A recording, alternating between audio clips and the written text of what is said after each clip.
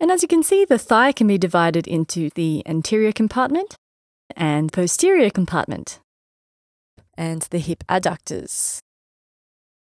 And the first muscle we want to talk about in the muscles of the anterior compartment of the thigh is a large four-headed muscle known as the quadriceps femoris. You can see it highlighted on our image, and we talked about it earlier in the introduction to this tutorial. So as you can see, it's a very large muscle, and it makes up the bulk of the anterior thigh, almost completely covering the femur, and it's one of the strongest muscles of the human body. You probably have heard of it when we talk about the quads or quadriceps in running, or when you do the stretch where you bend your knee and hold your foot against your buttocks. That's the big muscle that we're stretching at the front of the leg just here. So the quadriceps femoris muscle, as indicated by its name, has four muscles, and these are the rectus femoris muscle, the vastus medialis muscle, the vastus intermedius muscle, and the vastus lateralis muscle. We're not going to talk through each of these. Instead, we're going to talk about the quadriceps femoris muscle's function as a whole. And we should note that quadriceps femoris is important as it's the only extensor of the knee joint. And another function of the quadriceps femoris is to facilitate hip flexion.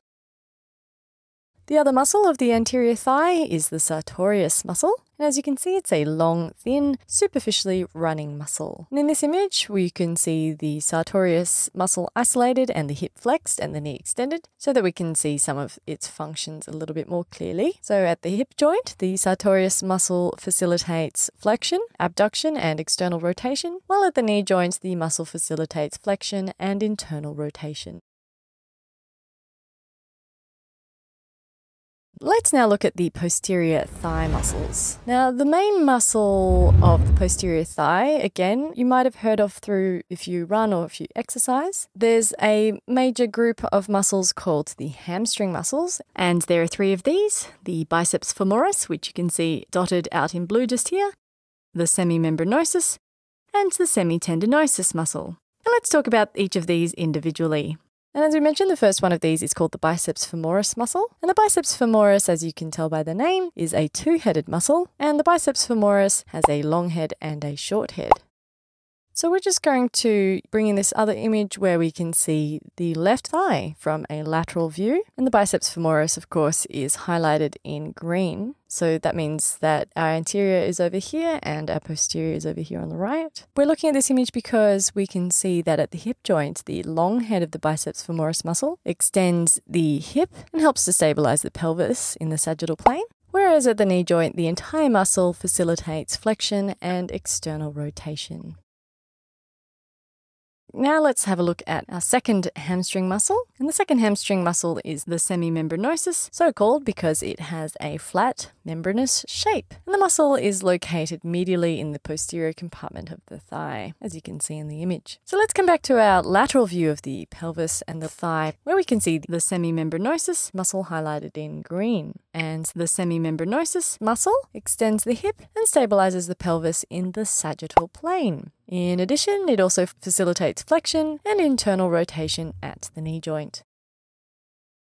Okay, coming back to our base image of the thigh from the posterior view, we can see the semitendinosus muscle highlighted in green, which is our last muscle of the hamstrings. And the semitendinosus muscle extends the thigh and stabilizes the pelvis in the sagittal plane, as well as facilitating flexion and internal rotation of the knee joint.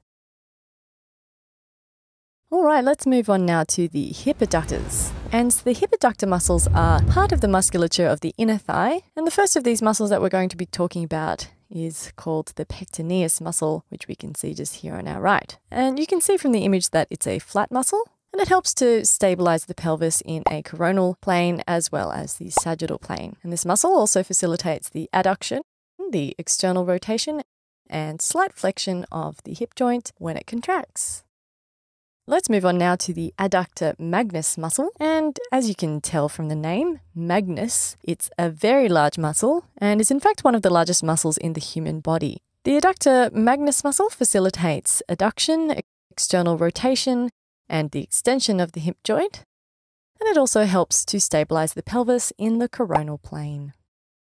The adductor longus muscle is also a relatively large muscle, as you can see on the image on the right. And this muscle facilitates both adduction and flexion of the hip joint, as well as stabilizing the pelvis in both the sagittal and coronal planes.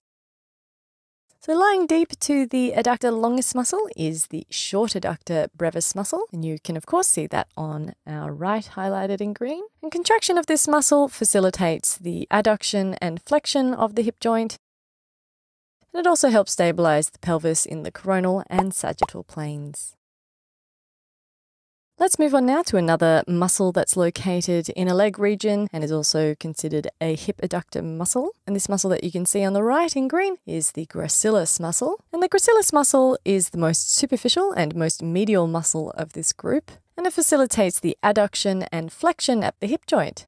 In addition to that, it also facilitates flexion and internal rotation at the knee joint. If you found this quick anatomy video helpful, you'll enjoy our video tutorials even more. Click on the button and you'll see what I mean. We have hundreds of videos available to our premium members, not to mention all the fun quizzes, related articles and atlas sections to solidify your knowledge. Click on the button in the middle to watch the full-length video and master anatomy.